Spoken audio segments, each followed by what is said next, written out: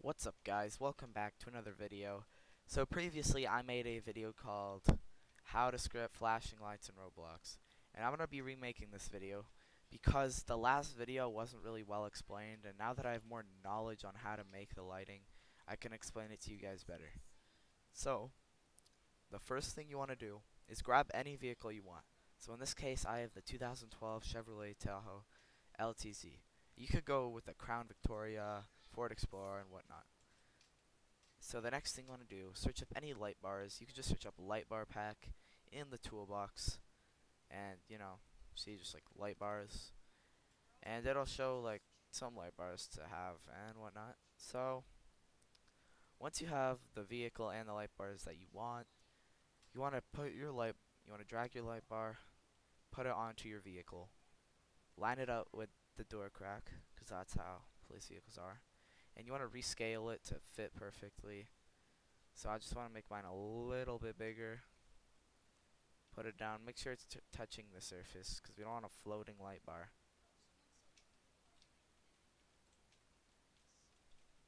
And we just want to make this centered. Seems about good. Alright, so once you have your light bar on your vehicle, you want to click on your vehicle, and then you want to go down. So you click the arrow here. You go under body. You click that. And then under body you want to click the plus, and then you want to search up model.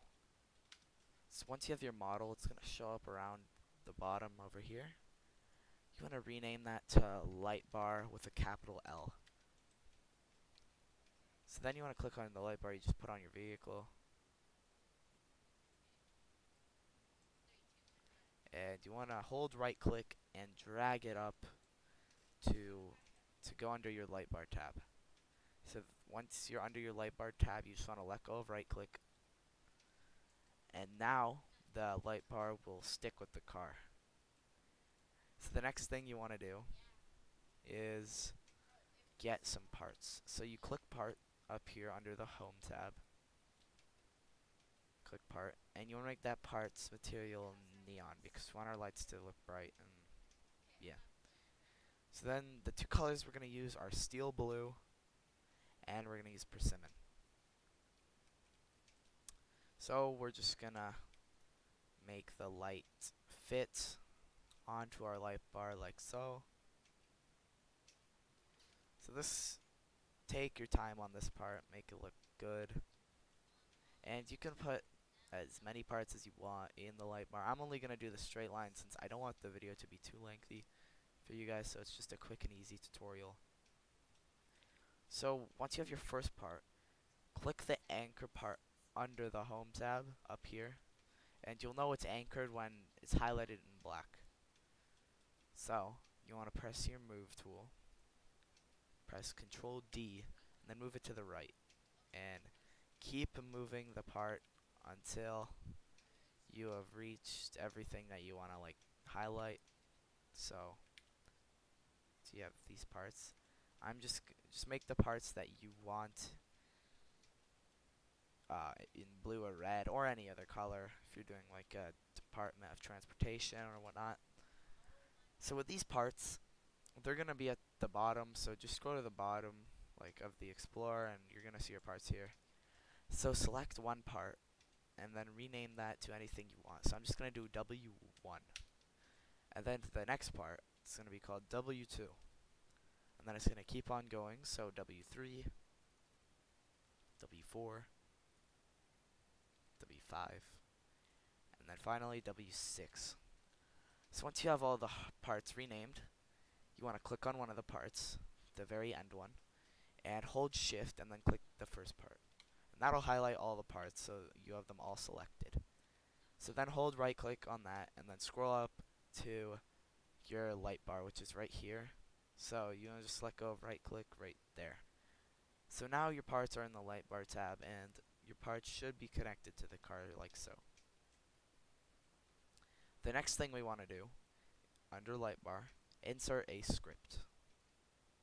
So the script is going to be main ve equals script dot parent. Main ve is the main vehicle that has the script in it, and then the parent would be like the body. So then we want to do wait, while true do, wait 0 seconds. And that wait 0 seconds, when the value goes true, that's how long you're going to wait before the lights turn on. So after wait, you want to do if main ve dot on dot value equals true, then main ve dot your value of your part, so w1 dot transparency is equal to 0. And since we have 6 parts, you're going to want to do 6 copy and pastes of this line of script. So it's our first line, second line, third line, fourth line, fifth line, and sixth line. So with these, you want to change every W, so W2, W3, W4, W5, W6. So now our values would be true with the script and our parts in the vehicle.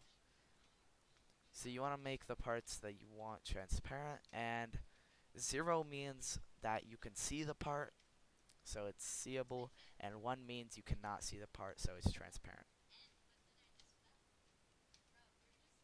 So you want to copy and paste this line of script, press enter, then do wait 0.1. You can make it 0.3, 0.4, but I'm going to go with 0.1 since it'll look good. And then you want to copy and paste this whole part again. You don't have to change these values. You can stay the same, but you have to change the transparencies to be the opposite. So zeros would be ones, and ones would be zeros. So in this case, 1, 0, 1, 0, 1, and 0. You want to press enter again, and then do a wait 0.1 seconds. Then you would do an else, copy and paste this, but you want to make all of the parts transparent.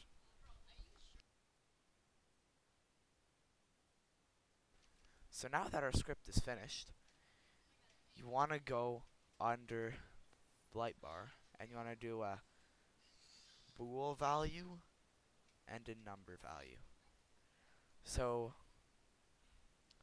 the bool value in this case would be called on, because its value could be true or false. So I'm going to click this, make sure there's a check mark in the box, and that means the value is true. Then you want to make the value, put that to 1. So now that we have all that, if we click run, our part should flash. And there you have it, guys. The lights are now flashing back and forth. You could have any pattern like mine, or back and forth blue and reds, or fire department red and white, or orange and white. So I hope you guys found this video helpful, and drop a like if you want to see more of these tutorials. And yeah, so if you guys enjoyed, and I'll see y'all next time.